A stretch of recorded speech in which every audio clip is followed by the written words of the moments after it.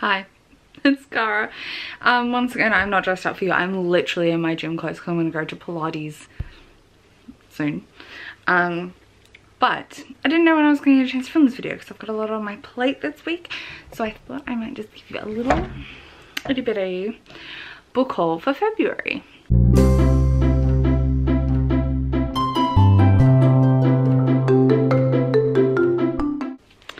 So these are the books that I picked up in the month of February. There's not a whole heap. I had a lot like on order and they just haven't come in. So I guess those are carrying through to March, in which I was theoretically going to have a teeny tiny book haul. But maybe not, depending on if they all come in. There's like 10 things? 9 things to chat about with you today. Let's go through it really quick because I've got other stuff to do, but I just wanted to chat to you about these. So the first one is A History of Wild Places by Shay Earnshaw. This is Shay Earnshaw's first adult novel and it's a cult novel, I believe. And we're following Travis, we're not following Travis. I think Travis is the cult leader. He's really good at finding missing people. Oh no, maybe he's the main character. And he gets led to this thing. It may be multiple perspective. Do I know much about this other than that it is about a cult? No. But I'm really excited to read this and I'm hoping I can get to it sooner rather than later. It's not super long, it's only like 350 pages. What I was going to show you was under the cover. Look how stunning that is. It's got all these little knickknacks, which I'm guessing will tie into the story in some way. But yes, I am really excited to read this. I'm hoping to get to it sooner rather than later. And I have enjoyed Shay Earnshaw's things, but I always felt like they didn't go far enough, and hopefully in an adult setting, like in an adult context, that could happen. So I'm excited about this. I have heard mixed things, but another thing I picked up, which technically apparently hasn't released yet, but it was available really early at Timex and across all of Australia. It just wasn't embargoed and arrived super early everywhere. And that is Gallant by V.E. Schwab. This is the newest V.E. Schwab. It's pretty short. It's only like 300 pages with lots of illustrations and stuff. So I'm planning on reading this in March. We'll see if I get to it. I think I could zoom through it in like a day. So that's what I'm going to attempt to do. This does look really fun, but it's also like dark. It's about a house of secrets, and I think it's got like missing people. It's a ghosty house story. I'm excited about it. I think it has great potential. I have heard mixed things about this too, I think, from people who got ARCs, but I'm really curious about it.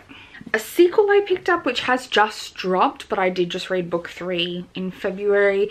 This is The Astonishing Chronicles of Oscar from Elsewhere by Jacqueline Moriarty, which is the 4th Kingdom and Empires book. This one obviously follows Oscar, who I think comes from another world. I think is kind of the premise. There is not much of a synopsis here. I think we share some of the characters from the last book. Like I think Esther and Imogen, and the other sister, Astrid, will be in this book. Maybe Bronte as well. But yeah, it says we're following Oscar and Imogen, I think. Yes, as point of view characters, whereas we were following Esther's point of view in the last book. So this series is like a comedic middle grade adventure story. They're so good. The first one is The Extremely Inconvenient Adventures of Bronte Meadowstone, and just they're so good. These are the Australian covers, which have illustrations from Kelly Canby, but I know the UK American covers have illustrations from Carl James Malvern. So yeah, we also have The Girl from the Sea by The Girl Who Fell Beneath the Sea by Axie O, which has been described as a like retelling of a classic Korean legend in the style of like Spirited Away. So Obviously it's giving me Ponyo vibes because it's under the ocean, but this is, yeah, I think it's going to be really good. I just love the cover, including the other cover is also gorgeous. Both covers are stunning. This just gives me really good vibes and I hope I like it. Basically, I think the main character, her community believes that the sea god has cursed them, so they throw a maiden into the sea each year, and her brother's fiance is the one destined to be thrown in, and so she like sacrifices herself instead.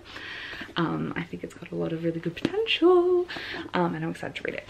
A fantasy I picked up is The Justice of Kings by Richard Swan. This is about a king's justice, so like a detective, judge and executioner all in one, and I believe it's told from the point of view of the girl who is his assistant as a teenager. I've heard really good things about the way this is written, and I'm excited to try it out. It is first in a series. The series is called Empire of the Wolf. Another sequel I picked up because I read an installment in the month of February, and this is What Abigail Did That Summer by Ben Aranovich, which is a novella in the Rivers of London series, which means it doesn't have an audiobook on my library. It probably does have an audiobook, just not my library doesn't have it. So I'm going to read this with my eyes and hopefully read it sometime soon so I can move on to the next novella and then the next book. This one follows obviously Abigail, who is the main character in the main series cousin.